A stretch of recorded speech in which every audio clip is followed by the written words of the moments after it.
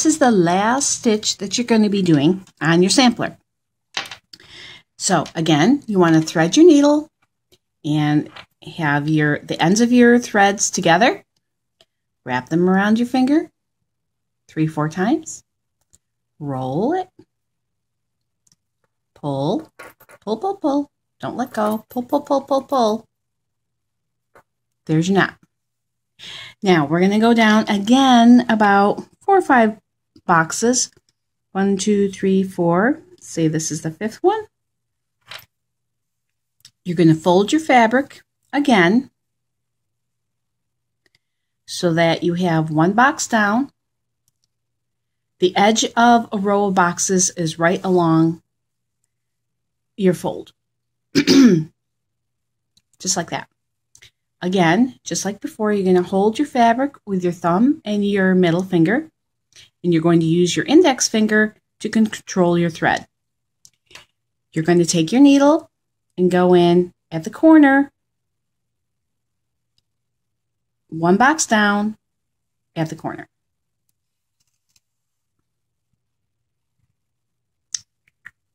Here we go.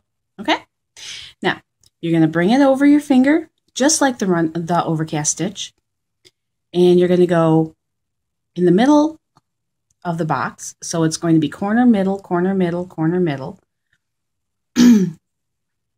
Now this time, the only thing that's different, this is our blanket stitch. You're going to hold that loop open with your index finger. Before the loop closes, you're going to go through the loop. And then you're going to pull it. Okay, now come back over the edge, hold your thread with your index finger. Going to go in at the corner.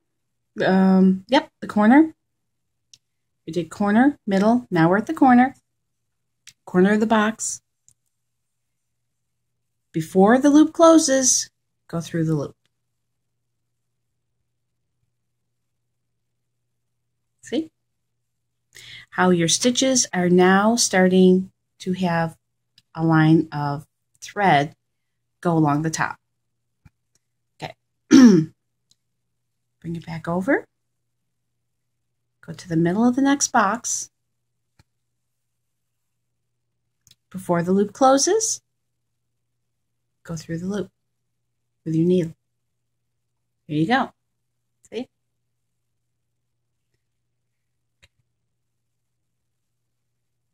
And you keep doing this.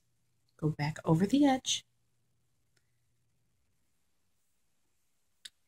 Now we're going to the corner.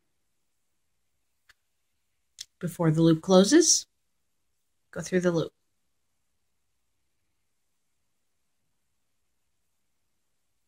And as you can see, there's that line. Okay, you've seen this on things like baby blankets. You've got a row of stitching, and then you've got a line of thread that's actually following the edge of the stitching. This is the stitch that you're going to be using to sew both halves of your pillow project together. I'll show you this a few more times, and there is another way that you can do this. Hold your loop open, go through the loop, and pull. Okay. Go to the corner, and I want 2 stitches per box, just like your overcast. Okay. Now, another way you can do it, if this is confusing, here we're at the middle of our box. Stop here. Don't put your needle all the way through. Hold the needle with your thumb. Take your thread, go behind your needle. See? Go behind your needle. Hold that with your thumb. Now push the needle through. That will make the same stitch. I'll show you that again. Now we're going to the corner. Don't go all the way through. hold your needle, bring the thread behind the needle. See? Hold your thread with your thumb, pull the needle through.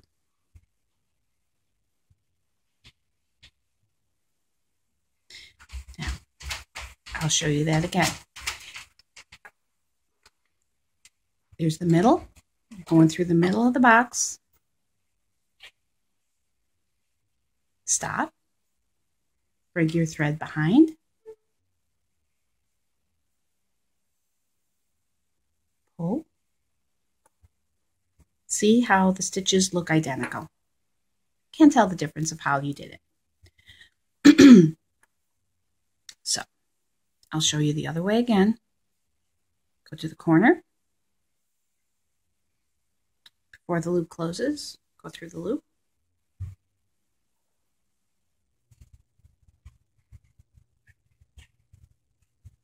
This is the first way. You're going to go in the middle of your box. Before the loop closes, go through the loop. Go to the corner of your box. Before the loop closes, go through your loop. I'm going to do this a few times. You can watch it. And again to the middle. Before your loop closes, go through the loop. Corner. Before the loop closes, go through your loop.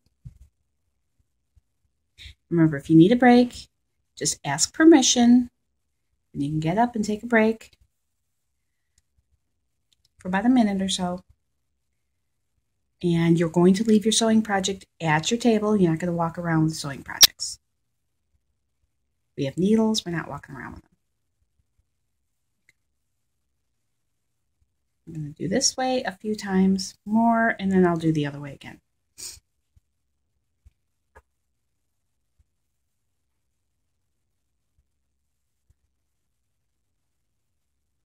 Okay. Let's keep going. Here's the corner. Through the loop. You don't have to pull it real tight. See? Now, when you're sewing your project, though, you will be pulling it tight because you don't want any of the fluff or any of the stitches, any of the fluff to come out of your pillow, and you don't want any of the stitches to show on the outside. All this is going to be going, all your stitches are going to be on the inside of your project. Okay, one more time this way, and then I'll show you the other way again. Here you are at the middle. Before your loop closes, go through the loop. Okay. I'm going to show you. See, I have to keep adjusting my fabric.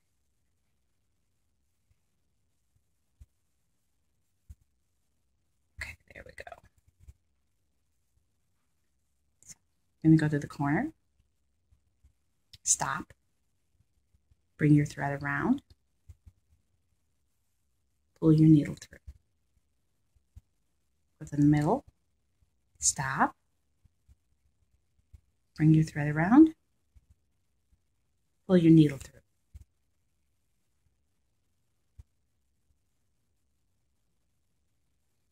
Go to the corner. Stop. Bring your thread around. Pull your needle through. Now, this I've been recording for a little over 9 minutes. This is about how far I got. I don't expect you guys to sew this quickly. And I'm going to show you how to do your knot at the end of your stitching. This is what the stitching looks like. Okay. You can see there's the line right along the edge. That's what it looks like. If you're pulling it real tight, it's going to look like this. It's going to be a little more puckered. It's going to curl over. That's okay. When you are sewing your project, I want you to pull it tight like this so that when you turn it right side out, there aren't any gaps. Okay, So now I'm going to show you how to finish off with your knot at the end of your stitching. Now here is where your thread is coming through your fabric. So take a little stitch, tiny little stitch of fabric, and before the loop closes, you go through the loop. You are going to get tired of hearing that. Before the loop closes, go through the loop. La, la, la, la, la. Okay, there's one knot. Go in the exact same spot. Dun, da, da. There you go. See, just like that. Pull it. Before the loop closes, go through your loop. Okay. Then you are going to take your scissors or shears. Now you're going to go all the way to the end over here. Cut it so that there's a little bit of thread left over. You're going to take your needle, put it in the masking tape on the top, and put it in your bag. And that's how you do the blanket stitch. Okay, happy sewing!